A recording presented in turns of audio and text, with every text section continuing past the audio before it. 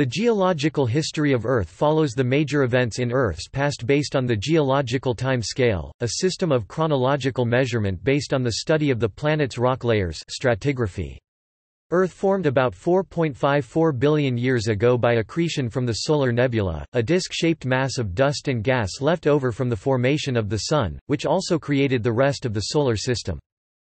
Earth was initially molten due to extreme volcanism and frequent collisions with other bodies. Eventually, the outer layer of the planet cooled to form a solid crust when water began accumulating in the atmosphere. The Moon formed soon afterwards, possibly as a result of the impact of a planetoid with the Earth. Outgassing and volcanic activity produced the primordial atmosphere. Condensing water vapor, augmented by ice delivered from comets, produced the oceans. As the surface continually reshaped itself over hundreds of millions of years, continents formed and broke apart. They migrated across the surface, occasionally combining to form a supercontinent. Roughly 750 million years ago, the earliest known supercontinent Rodinia began to break apart. The continents later recombined to form Pannotia, 600 to 540 million years ago, then finally Pangaea, which broke apart 200 million years ago. The present pattern of ice ages began about 40 million years ago, then intensified at the end of the Pliocene.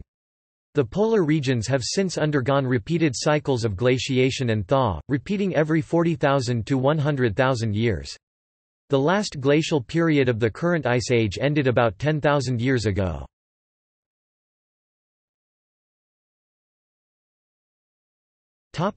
Precambrian. The Precambrian includes approximately 90% of geologic time. It extends from 4.6 billion years ago to the beginning of the Cambrian Period, about 541 Ma. It includes 3 eons, the Hadean, Archean, and Proterozoic. Major volcanic events altering the Earth's environment and causing extinctions may have occurred 10 times in the past 3 billion years.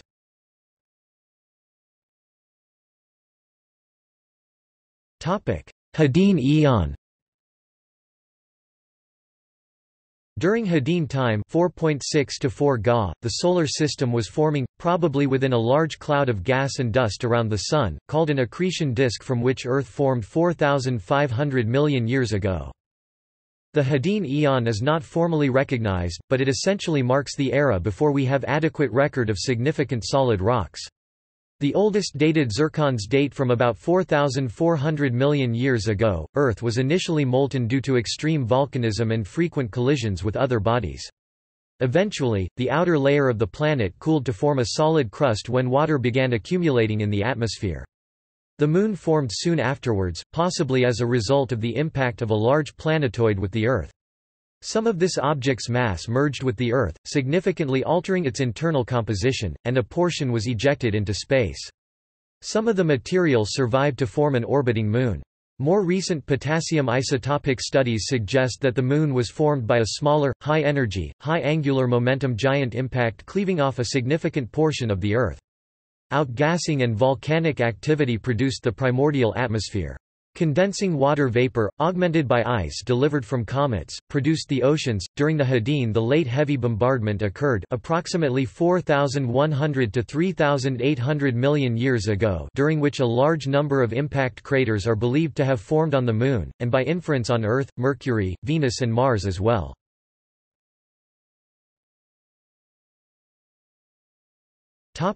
Archean Eon.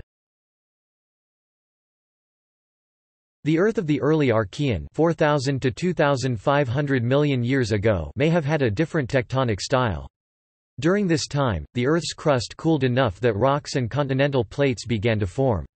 Some scientists think because the Earth was hotter, that plate tectonic activity was more vigorous than it is today, resulting in a much greater rate of recycling of crustal material.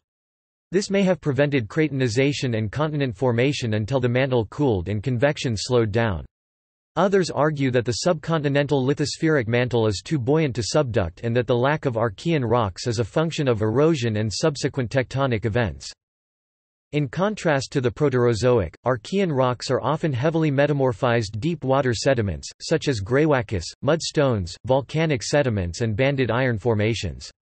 Greenstone belts are typical Archean formations, consisting of alternating high and low-grade metamorphic rocks. The high-grade rocks were derived from volcanic island arcs, while the low-grade metamorphic rocks represent deep-sea sediments eroded from the neighboring island rocks and deposited in a forearc basin.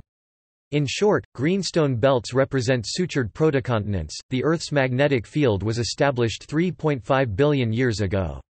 The solar wind flux was about 100 times the value of the modern Sun, so the presence of the magnetic field helped prevent the planet's atmosphere from being stripped away, which is what probably happened to the atmosphere of Mars. However, the field strength was lower than at present and the magnetosphere was about half the modern radius.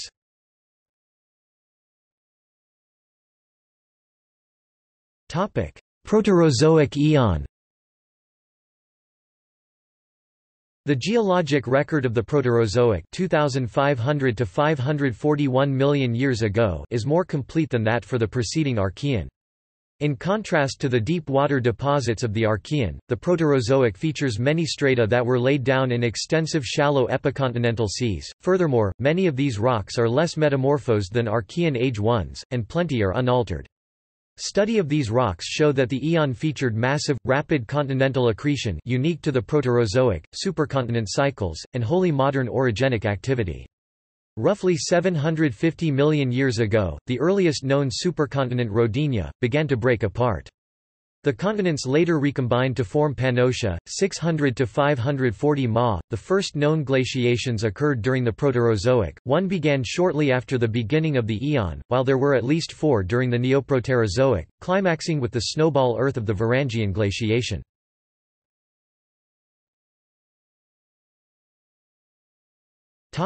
Phanerozoic Eon.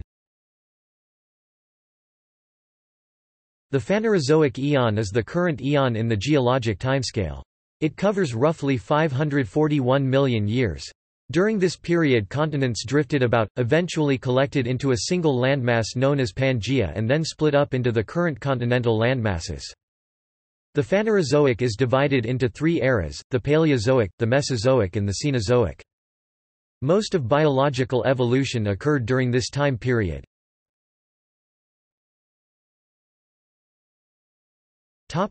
Paleozoic Era. The Paleozoic spanned from roughly 541 to 252 million years ago and is subdivided into 6 geologic periods. From oldest to youngest they are the Cambrian, Ordovician, Silurian, Devonian, Carboniferous and Permian. Geologically, the Paleozoic starts shortly after the breakup of a supercontinent called Pannotia and at the end of a global ice age. Throughout the early Paleozoic, the Earth's landmass was broken up into a substantial number of relatively small continents. Toward the end of the era the continents gathered together into a supercontinent called Pangaea, which included most of the Earth's land area.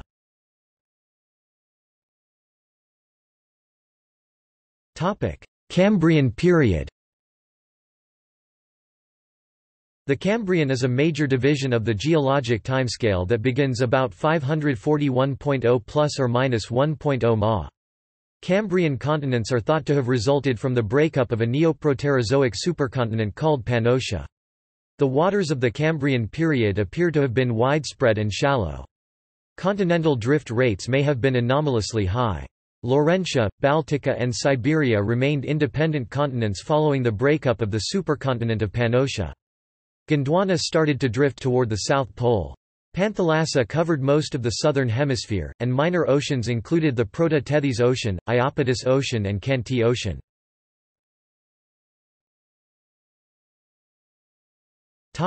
Ordovician period. The Ordovician period started at a major extinction event called the Cambrian-Ordovician extinction event sometime about 485.4 plus or minus 1.9 Ma. During the Ordovician the southern continents were collected into a single continent called Gondwana. Gondwana started the period in the equatorial latitudes and, as the period progressed, drifted toward the South Pole. Early in the Ordovician the continents Laurentia, Siberia and Baltica were still independent continents since the breakup of the supercontinent Pannotia earlier, but Baltica began to move toward Laurentia later in the period, causing the Iapetus Ocean to shrink between them. Also, Avalonia broke free from Gondwana and began to head north toward Laurentia. The Rheic Ocean was formed as a result of this. By the end of the period, Gondwana had neared or approached the pole and was largely glaciated.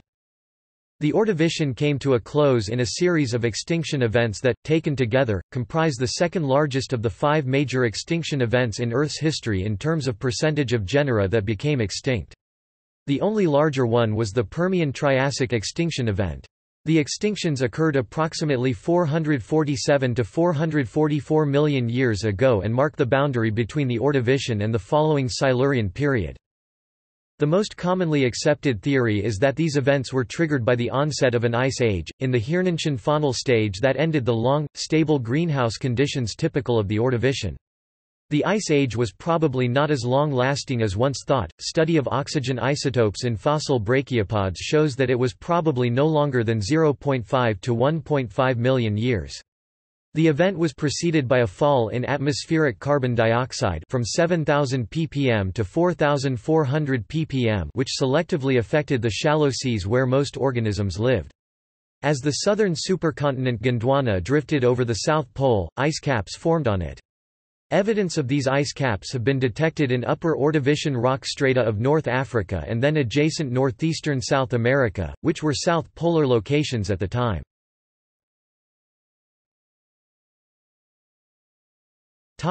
Silurian period.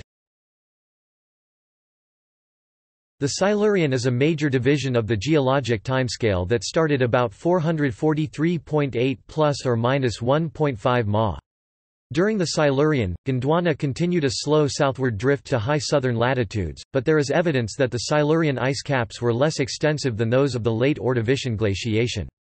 The melting of ice caps and glaciers contributed to a rise in sea levels, recognizable from the fact that Silurian sediments overly eroded Ordovician sediments, forming an unconformity. Other cratons and continent fragments drifted together near the equator, starting the formation of a second supercontinent known as Euramerica. The vast ocean of Panthalassa covered most of the northern hemisphere. Other minor oceans include Proto-Tethys, Paleotethys, Rheic Ocean, a seaway of Iapetus Ocean now in between Avalonia and Laurentia, and newly formed Ural Ocean.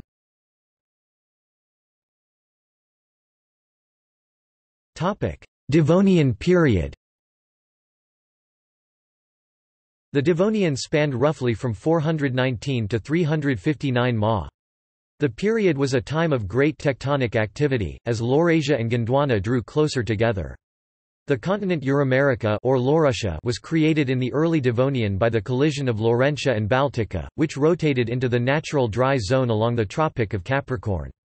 In these near deserts, the old red sandstone sedimentary beds formed, made red by the oxidized iron hematite characteristic of drought conditions. Near the equator, Pangaea began to consolidate from the plates containing North America and Europe, further raising the northern Appalachian Mountains and forming the Caledonian Mountains in Great Britain and Scandinavia. The southern continents remained tied together in the supercontinent of Gondwana. The remainder of modern Eurasia lay in the northern hemisphere. Sea levels were high worldwide, and much of the land lay submerged under shallow seas.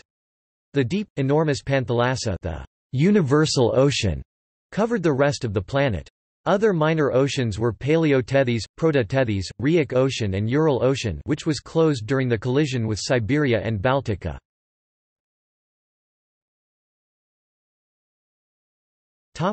Carboniferous period.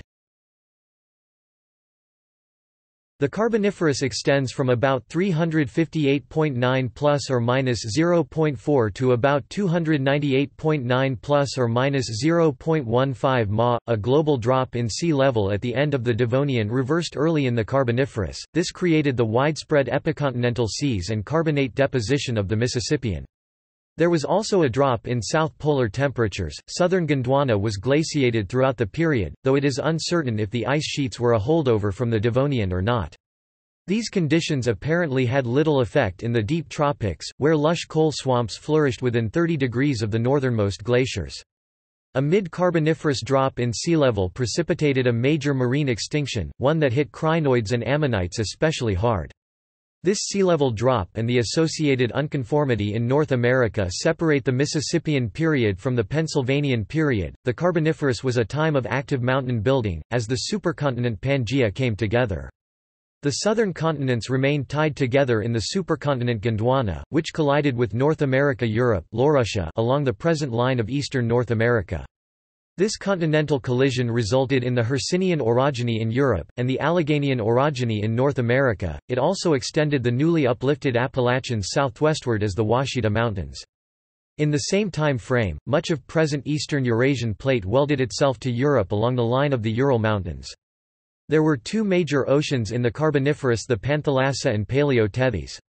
Other minor oceans were shrinking and eventually closed. The Rheic Ocean, closed by the assembly of South and North America, the small, shallow Ural Ocean, which was closed by the collision of Baltica, and Siberia continents, creating the Ural Mountains, and Proto-Tethys Ocean.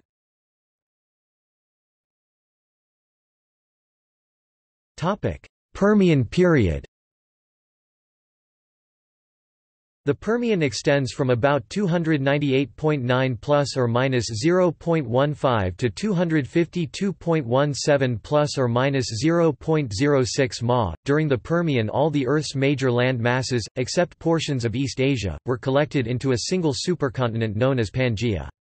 Pangaea straddled the equator and extended toward the poles, with a corresponding effect on ocean currents in the single Great Ocean Panthalassa, the Universal Sea, and the Paleotethys Ocean, a large ocean that was between Asia and Gondwana.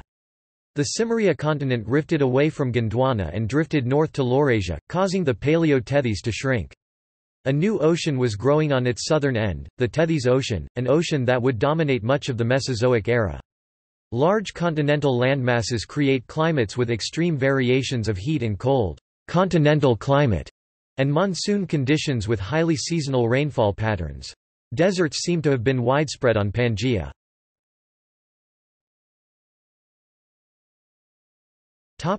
Mesozoic era.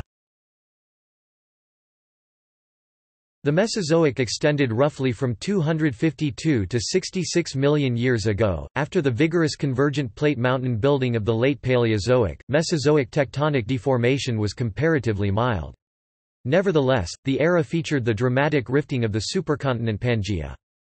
Pangaea gradually split into a northern continent, Laurasia, and a southern continent, Gondwana. This created the passive continental margin that characterizes most of the Atlantic coastline, such as along the U.S. East Coast today.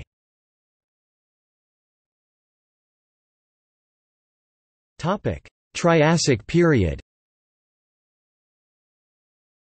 The Triassic period extends from about 252.17 plus or minus 0.06 to 201.3 plus or minus 0.2 ma. During the Triassic, almost all the Earth's land mass was concentrated into a single supercontinent centered more or less on the equator, called Pangaea, all the land. This took the form of a giant Pac-Man with an east-facing mouth, constituting the Tethys Sea, a vast gulf that opened farther westward in the mid-Triassic, at the expense of the shrinking Paleo-Tethys Ocean, an ocean that existed during the Paleozoic. The remainder was the world ocean known as Panthalassa, all the sea. All the deep ocean sediments laid down during the Triassic have disappeared through subduction of oceanic plates, thus, very little is known of the Triassic open ocean. The supercontinent Pangaea was rifting during the Triassic, especially late in the period, but had not yet separated. The first non-marine sediments in the rift that marks the initial breakup of Pangaea, which separated New Jersey from Morocco, are of late Triassic age. In the U.S., these thick sediments comprise the Newark supergroup. Because of the limited shoreline of one supercontinental mass, Triassic marine deposits are globally relatively rare, despite their prominence in Western Europe, where the Triassic was first studied. In North America, for example, marine deposits are limited to a few exposures in the West. Thus Triassic stratigraphy is mostly based on organisms living in lagoons and hypersaline environments, such as Estheria crustaceans and terrestrial vertebrates.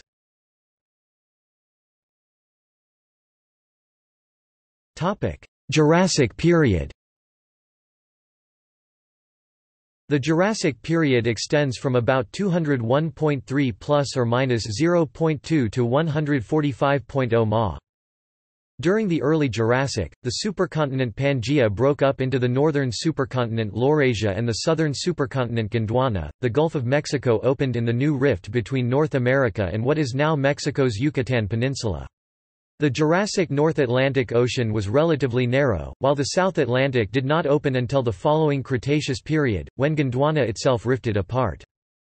The Tethys Sea closed, and the Neotethys Basin appeared. Climates were warm, with no evidence of glaciation. As in the Triassic, there was apparently no land near either pole, and no extensive ice caps existed. The Jurassic geological record is good in Western Europe, where extensive marine sequences indicate a time when much of the continent was submerged under shallow tropical seas. Famous locales include the Jurassic Coast World Heritage Site and the renowned Late Jurassic Lagerstätten of Holzmaden and Zonhofen. In contrast, the North American Jurassic record is the poorest of the Mesozoic, with few outcrops at the surface. Though the epicontinental Sundance Sea left marine deposits in parts of the northern plains of the United States and Canada during the late Jurassic, most exposed sediments from this period are continental, such as the alluvial deposits of the Morrison Formation. The first of several massive batholiths were emplaced in the northern Cordillera beginning in the mid-Jurassic, marking the Nevadan orogeny. Important Jurassic exposures are also found in Russia, India, South America, Japan, Australasia and the United Kingdom.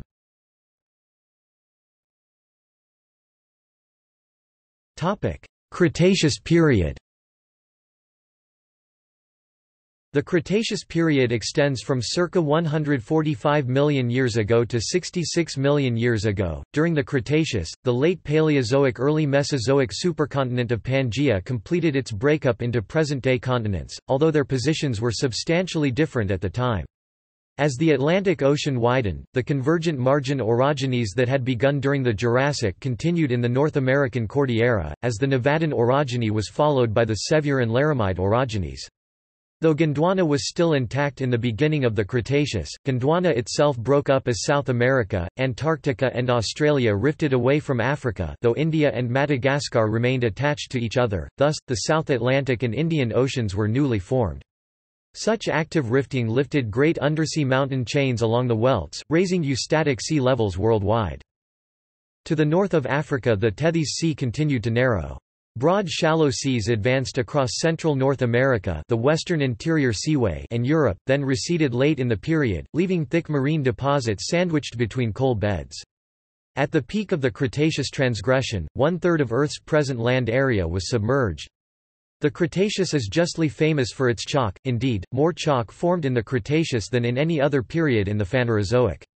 Mid-ocean ridge activity—or rather, the circulation of seawater through the enlarged ridges—enriched the oceans in calcium. This made the oceans more saturated, as well as increased the bioavailability of the element for calcareous nanoplankton. These widespread carbonates and other sedimentary deposits make the Cretaceous rock record especially fine. Famous formations from North America include the rich marine fossils of Kansas's Smoky Hill Chalk Member and the terrestrial fauna of the late Cretaceous Hell Creek Formation. Other important Cretaceous exposures occur in Europe and China. In the area that is now India, massive lava beds called the Deccan Traps were laid down in the very late Cretaceous and early Paleocene.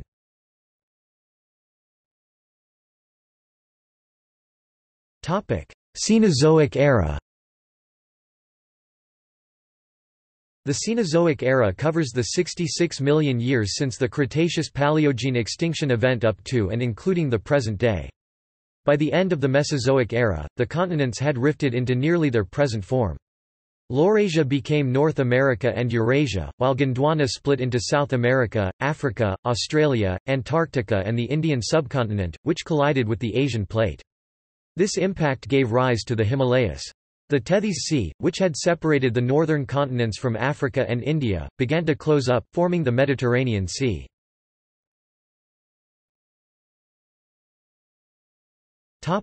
Paleogene period. The Paleogene, alternatively Paleogene period is a unit of geologic time that began 66 and ended 23.03 Ma and comprises the first part of the Cenozoic Era. This period consists of the Paleocene, Eocene and Oligocene epochs. Paleocene Epoch. The Paleocene lasted from 66 million years ago to 56 million years ago. In many ways, the Paleocene continued processes that had begun during the late Cretaceous period. During the Paleocene, the continents continued to drift toward their present positions. Supercontinent Laurasia had not yet separated into three continents. Europe and Greenland were still connected. North America and Asia were still intermittently joined by a land bridge, while Greenland and North America were beginning to separate. The Laramide orogeny of the late Cretaceous continued to uplift the Rocky Mountains in the American West, which ended in the succeeding epoch. South and North America remained separated by equatorial seas. They joined during the Neogene. The components of the former southern supercontinent Gondwana continued to split apart, with Africa, South America, Antarctica, and Australia pulling away from each other. Africa was heading north toward Europe, slowly closing the Tethys Ocean, and India began its migration to Asia that would lead to a tectonic collision and the formation of the Himalayas.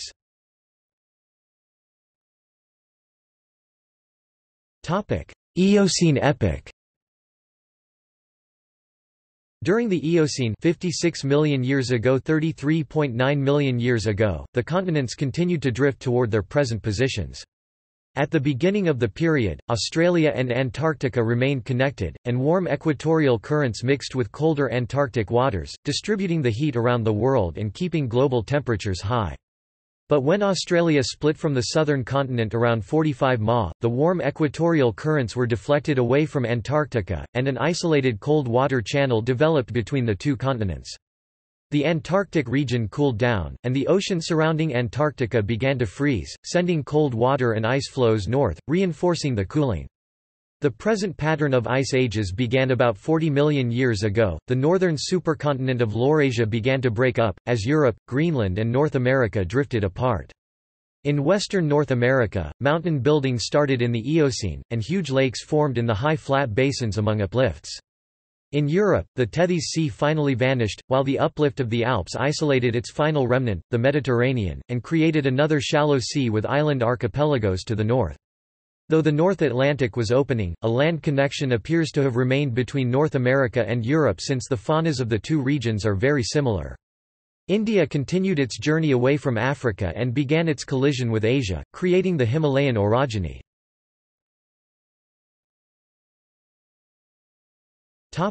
Oligocene Epoch. The Oligocene Epoch extends from about 34 million years ago to 23 million years ago. During the Oligocene, the continents continued to drift toward their present positions. Antarctica continued to become more isolated and finally developed a permanent ice cap. Mountain building in western North America continued, and the Alps started to rise in Europe as the African plate continued to push north into the Eurasian plate, isolating the remnants of Tethys Sea. A brief marine incursion marks the early Oligocene in Europe.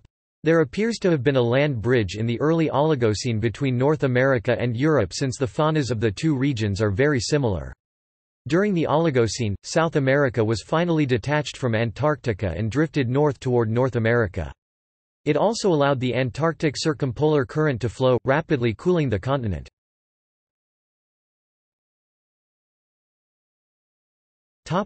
Neogene period.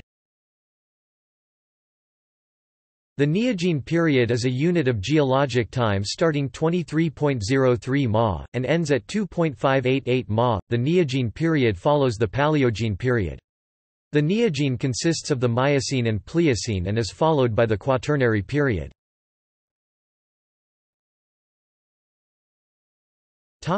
Miocene Epoch.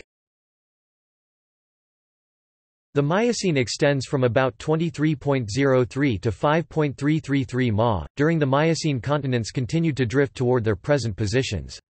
Of the modern geologic features, only the land bridge between South America and North America was absent. The subduction zone along the Pacific Ocean margin of South America caused the rise of the Andes and the southward extension of the Mesoamerican Peninsula. India continued to collide with Asia. The Tethys Seaway continued to shrink and then disappeared as Africa collided with Eurasia in the Turkish-Arabian region between 19 and 12 Ma ICS 2004. Subsequent uplift of mountains in the western Mediterranean region and a global fall in sea levels combined to cause a temporary drying up of the Mediterranean Sea, resulting in the Messinian salinity crisis near the end of the Miocene.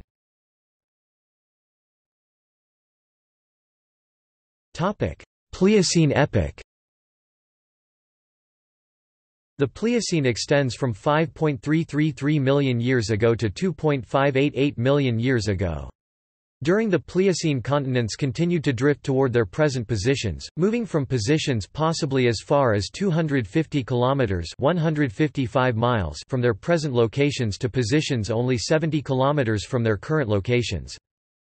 South America became linked to North America through the Isthmus of Panama during the Pliocene, bringing a nearly complete end to South America's distinctive marsupial faunas. The formation of the isthmus had major consequences on global temperatures, since warm equatorial ocean currents were cut off and an Atlantic cooling cycle began, with cold Arctic and Antarctic waters dropping temperatures in the now isolated Atlantic Ocean. Africa's collision with Europe formed the Mediterranean Sea, cutting off the remnants of the Tethys Ocean. Sea level changes exposed the land bridge between Alaska and Asia. Near the end of the Pliocene, about 2.58 million years ago, the start of the Quaternary Period, the current Ice Age began. The polar regions have since undergone repeated cycles of glaciation and thaw, repeating every 40,000 to 100,000 years.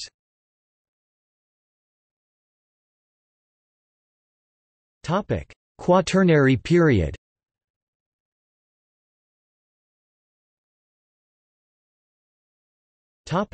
Pleistocene Epoch. The Pleistocene extends from 2.588 million years ago to 11,700 years before present. The modern continents were essentially at their present positions during the Pleistocene, the plates upon which they sit probably having moved no more than 100 kilometers (62 miles) relative to each other since the beginning of the period.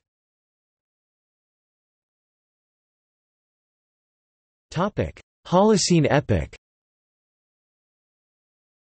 The Holocene Epoch began approximately 11,700 calendar years before present and continues to the present. During the Holocene, continental motions have been less than a kilometer.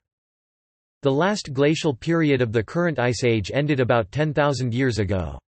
Ice melt caused world sea levels to rise about 35 meters (115 feet) in the early part of the Holocene. In addition, many areas above about 40 degrees north latitude had been depressed by the weight of the Pleistocene glaciers and rose as much as 180 meters (591 feet) over the late Pleistocene and Holocene, and are still rising today. The sea level rise and temporary land depression allowed temporary marine incursions into areas that are now far from the sea. Holocene marine fossils are known from Vermont, Quebec, Ontario and Michigan. Other than higher latitude temporary marine incursions associated with glacial depression, Holocene fossils are found primarily in lakebed, floodplain and cave deposits. Holocene marine deposits along low-latitude coastlines are rare because the rise in sea levels during the period exceeds any likely upthrusting of non-glacial origin. Post-glacial rebound in Scandinavia resulted in the emergence of coastal areas around the Baltic Sea, including much of Finland. The region continues to rise, still causing weak earthquakes across northern Europe. The equivalent event in North America was the rebound of Hudson Bay, as it shrank from its larger, immediate post-glacial Tyrrell Sea phase, to near its present boundaries.